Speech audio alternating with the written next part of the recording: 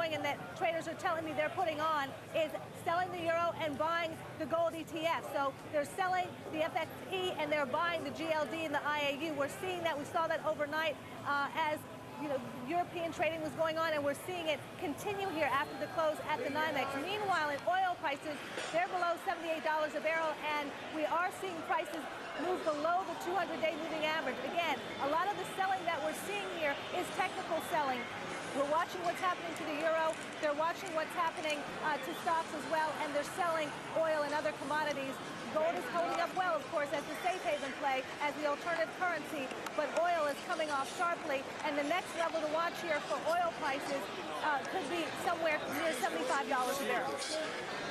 Sharon, thank you very much. And as she mentions what we're seeing in commodities oil, let's bring in Addison Armstrong here to get your sense. Addison, what's your take on what we are seeing in the energy markets, and in particular the big sell-off we've seen in crude over the past couple of days? Well, it's very interesting. We were talking about it earlier on the desk here. What we've seen over the past 3 days this week before today hasn't really changed that much, which means, in effect, that the bulls have been trying to hold on to their position very strongly all week. It'll be interesting tomorrow to see what happens to open interest, but I suspect that what we're seeing is that the bulls have finally given up and have realized that they can't hold on, and the fundamentals and everything that's going on in group has finally got them out of the market. But Addison, here's my question as we try to take a step back. I mean, we're looking at a loss. It's sort of, I think it's fair to use the word now, panic territory that we had seen back when we saw this happen here in the U.S.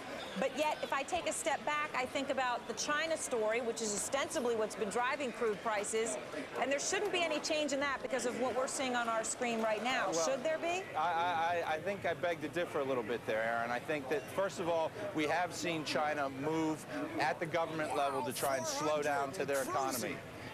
The other thing that I've got to tell you is that this slowdown in Europe that's going to happen in the wake of what's going on in Greece, it's inevitable, is going to impact what's happening in China. Who are they going to export their goods to? And the U.S. isn't really that strong on its feet right now either. So China's export markets aren't there. They're already slowing down. They're taking away stimulus. And I think that's also weighing down on oil prices. All right, Addison, thank you. We appreciate it. Thank you. And Jim Cramer is here on set now. Jim, I mean, it does get to this, I guess, this fundamental question, if you take a step back, which is there something wrong with all of Europe? Did they not write down those debts enough? Do they have a broader problem with their economy? Or is this just over-extrapolation from one small country? No. Which is it? I mean, we said last night on the show, people from home can't play this. This is a very sophisticated hedge fund game. Yep. And you just kind of, I don't want to say turn it off, because obviously you want to watch it. But it's become a spectator sport. You really can't. Most of the retail investors watch my show. You really can't play. But they're getting confidence, as you know, we've been talking all day about these stronger than expected readings in various consumer confidence surveys. Well, they're really meaningless because it's a hedge fund game, and until you have to bring back the drachma, or Trichet has to come out and say the euro's broken.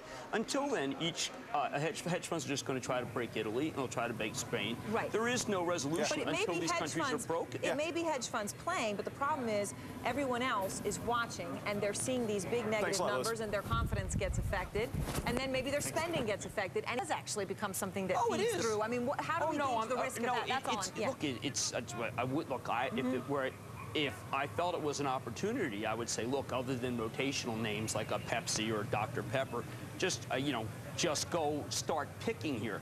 I felt that there was levels to pick. That was wrong. It was too early. I've been saying, listen, if you look at really quality industrials, maybe dip your toe in the water. It's obviously not working, so you got to pull back.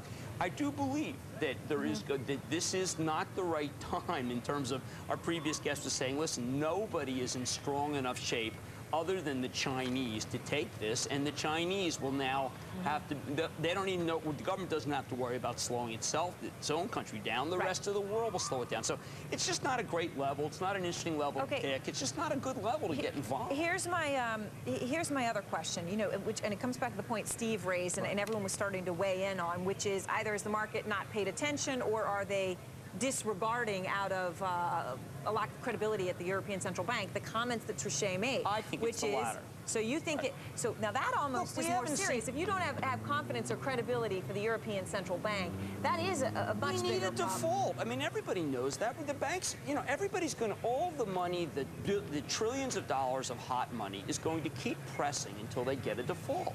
Once we get a default, then the euro will stabilize and it'll be interesting again. When I say interesting, meaning that when you buy a stock, you won't get the report and discover you're down $2 from where you bought it, which is what's happening right now. Rick Santelli? The euro versus the dollar just cracked under 126. I'm sure we're hitting sell stops. We're hitting knockouts in the over-the-counter market. They're all, of course, watching the euro versus the yen as well. Same picture from a slightly different perspective. And, of course, you can see as the euro and the equities, they are ping-ponging back off each other. And Jim Cramer is spot on. If you are a retail investor, don't touch the TV, but also don't touch your telephone and call your broker. And not a good thing to do. Well, Thank you, Rick. Jim, look at where we are. See, this is my question. But an interesting level. It's not a level. But you're down. We have not seen a day like this, and I don't have the exact date. But clearly, what you're seeing now is since what, last March when we hit the market lows, or the fall of 2008. You're down 560 points. People are seeing this, and those memories of fear are coming back, and that's what can become self-fulfilling. I think that's true. Look, I'm sure, I mean, I was looking at some, I know this sounds boring, but some master limited partnerships that are selling. Jim, I'm sorry to interrupt. 7, 8. They're interesting. Matt Nesto has some breaking news. Matt? We have so many statistics here as this market unravels.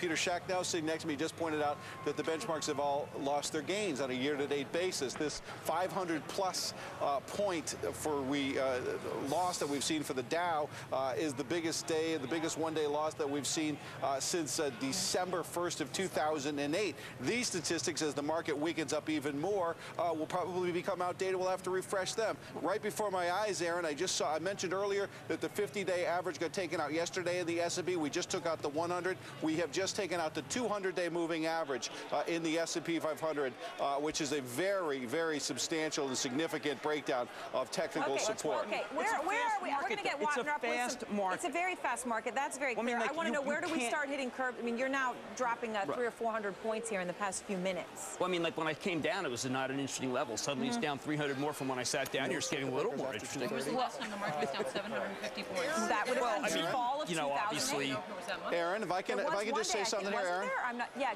Well, we've also just looked on the website of the New York Stock Exchange. Circuit breakers don't kick in after 2:30. Just to FYI, I throw that out there. That is a fair point. Scott, you're there. What is the talk? What happens from here? What are people saying? Now you're down 800. Yeah, I just went through the December. Yeah, Aaron, and they're saying, when I asked them what the heck is going on down here, I don't know. There is fear. This is capitulation, really. I mean, it is classic capitulation. There is fear in this market. You can take a look at what has happened with the VIX absolutely exploding today. You have seen a flight to safety within gold, a flight to quality within Treasury, a flight out of equities from almost every single major sector. We have seen it accelerate throughout the day, and that's why right now we're sitting down 875 points, Aaron. All right, we've now broken Dow 10,000. As you can, we're down nearly 900. I mean, you know, it was 400 points ago. I was 500 points ago when I sat down. It wasn't of interest. Kind of interest here. Kind of a little bit. Michelle there was a moment today. Mohamed Al-Arian was on Power Lunch today, and here's the one thing that he said that kind of got us all very uneasy, is when he said, we've been talking to banks in Europe, and now, remember back during Lehman when people didn't want to lend to each other because of Lehman?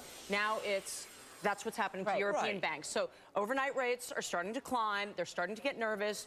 And you're seeing fragility in the credit system there, and there's concern that we get fragility in the credit system here. We're not in the same position. We got a lot more capital in the banks than we did before. But we're also much higher. I mean, if a Lehman, I don't want to mention any particular European banks, but when Lehman collapsed, it wasn't a buying opportunity until the next day. You know, I mean, you can't really just go in. We are going to pull up a chart as soon as we can. Here's a chart I want to pull up, because what we're seeing right now, I mean, I believe maybe unprecedented. You're down. Talk about capitulation. Let's take a look at P&G. All right, this is going to say everything. P&G is now down 25%. Oh, well, if that's true, if that stock is there, you just go and buy it. It can't be there. That is not a real price. That stock was down 2%. Well, just go buy Procter. All right, this is an unprecedented Just go buy Procter & Gamble. They reported a decent quarter. Is there a hedge fund that is liquidating? Is there a distressed seller? Is there something else just happened. A 49.25 bid for 50,000 Proctor if I were at my hedge fund. I mean, this is a good opportunity. They were just taking that point. I mean, that's an incredible. I mean, that name. When I Nothing walked has out, it was changed at for Procter & 61. Gamble in the past 4 minutes. When Nothing. I walked out, it was at 61. I'm not that interested in it. It's at 47. Well, that's a different security entirely. So what you have to do, though, you have to use limit orders because Procter just jumped 7 points. That I said I liked it at 49. So I mean, you got to be careful. This when Rick Santelli was saying, look, this is a dangerous market. What I am saying is you put in a 49 bid for 200 shares of Procter. If you get hit, fine.